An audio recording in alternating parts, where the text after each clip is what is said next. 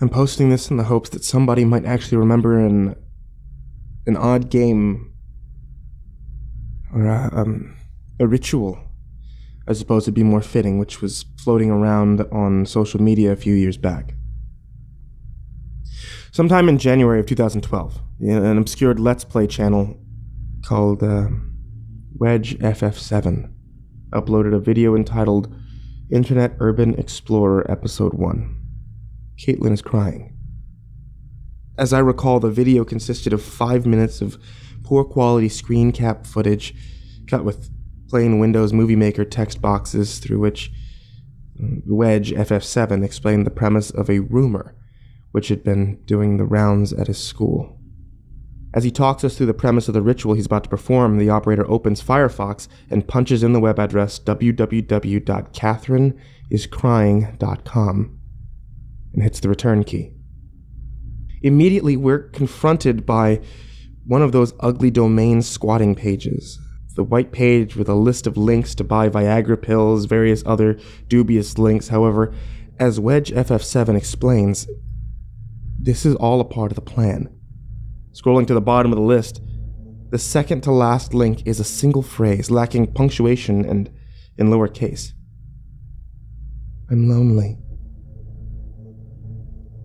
Clicking this launches us to a blank web page with a plain black background, several broken images that are visible, and their file names apparently random jumbles of numbers. WedgeFF7 clicks around the page for a couple of minutes with no luck. At one point, 10 seconds before the end of the recording, he coughs, and then realizing his voice is being recorded, laughs awkwardly and mutters, "Mic's turned itself on."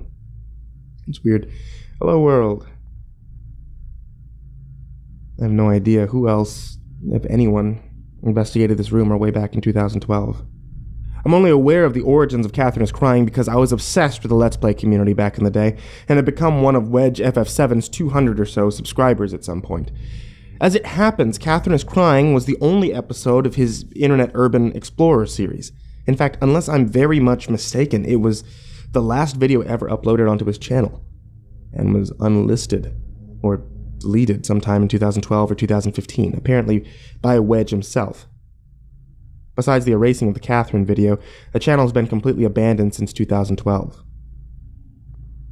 Now, I've got no idea when and how Catherine is Crying made this transition from cringe-inducing school kids video, which probably never exceeded a couple thousand views, to becoming a minor social media craze. But late 2014, a rash of Catherine is Crying reaction videos uploaded to the micromedia site Vine. In case you're unfamiliar, Vine was a short-lived video sharing site which limited the user to 6-second clips. Apparently, media moguls assumed millennials have the attention span of goldfish or something. Anyway, Vines began to appear of people visiting Catherine is Crying, and then whispering into their microphones, "Kitty cat, come out and play." This is where things get interesting. It's impossible to tell how many of these videos were fakes, but very often, enunciating that phrase would elicit an immediate and highly unsettling response. Lights would dim or flicker, speakers would emit sudden squawks of bass, phones would buzz or ping as though receiving a text. But the wide-eyed Vinesters would lift the devices to show no new messages. Little things, stupid things, but enough to lift the hairs on your neck. The Catherine is Crying craze, restricted to a couple dozen videos total, apparently came to a head in early 2015, when a video circulated various Facebook groups, titled simply, "Do Not Play with Catherine is Crying." This you might still be able to find if you dig through Facebook enough. Clicking it reveals an unsteady camera phone footage. The cameraman, a husky-voiced African-American gentleman, explains in a shaky tone that his stupid-ass kid has just completed the Catherine ritual. As he speaks, the lights fizz, flash, and rapidly flick on and off. The cameraman pans his lens over to what appears to be a child's bedroom. As this happens, suddenly a muffled scream can be heard emanating from the wardrobe behind the bed. The man, cursing as he goes, flings the door of the closet open. The flashing lights pick out an open toy chest, overflowing with dolls, beanie babies, and teddy bears. Our hero sweeps aside the first few to reveal a Furby toy. Its beak mouth is open as wide as it can go, though the grinding gears, audible between shrieks, suggest that whatever force has possessed it was unsatisfied with such limitations. As the piercing screams burst forth from the speakers, its bright LED eyes flash red, white, over and over again. The man snatches the toy from the chest, hurls it at the wall, and then shatters it with a child's hockey stick.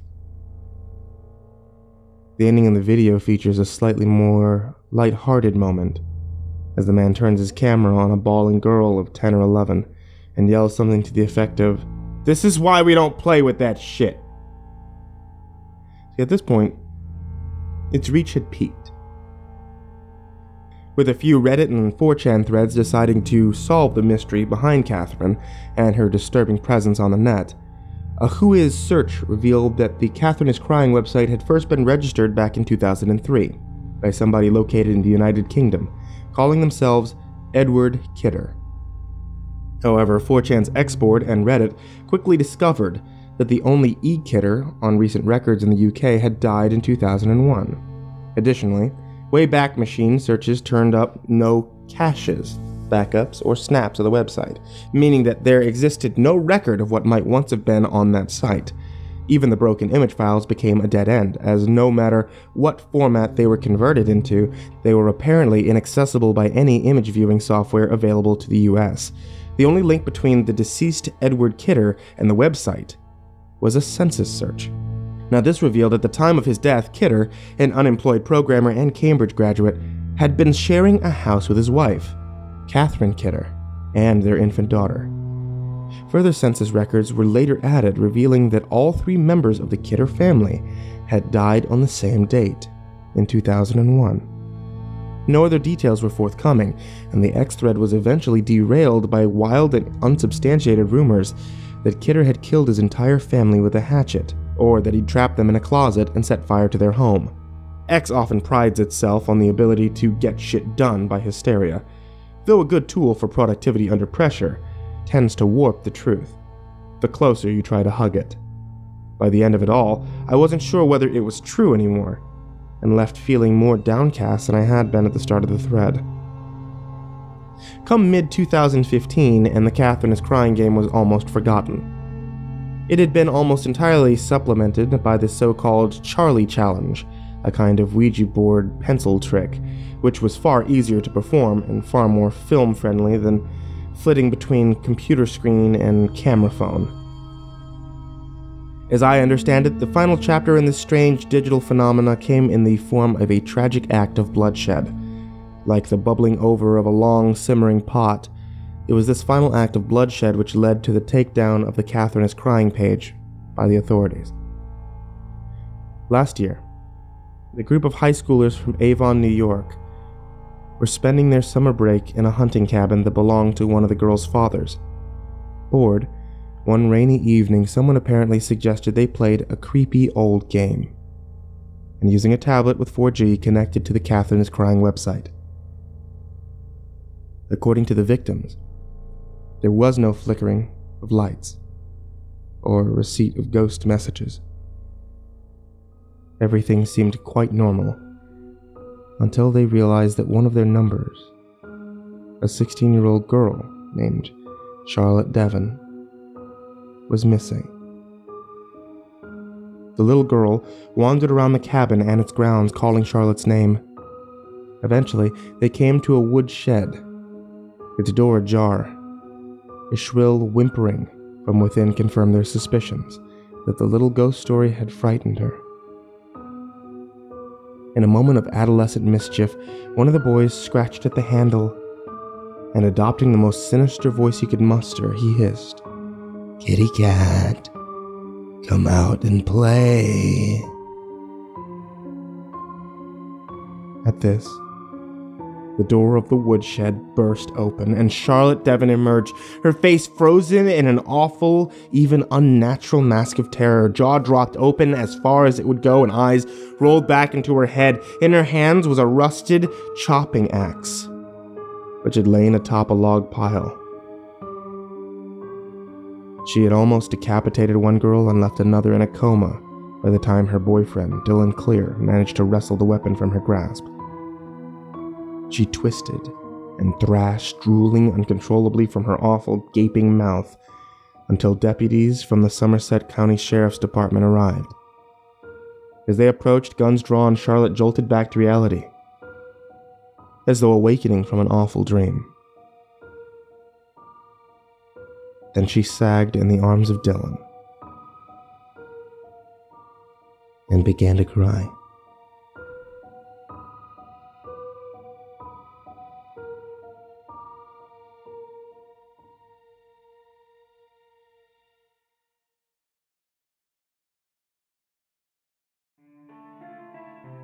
Hey there kids, it's me, MrCreepyPasta. Just wanted to say thanks so much for listening. You guys are what makes this channel worthwhile. There'll be new horror stories every Tuesday, Thursday, and Saturday night, as well as gaming live streams every Friday and Sunday night. Please help support on patreon.com/MrCreepyPasta, and you can hear me as well as many other creepypasta narrators live 24/7 at SCRM Radio.com. Sweet dreams.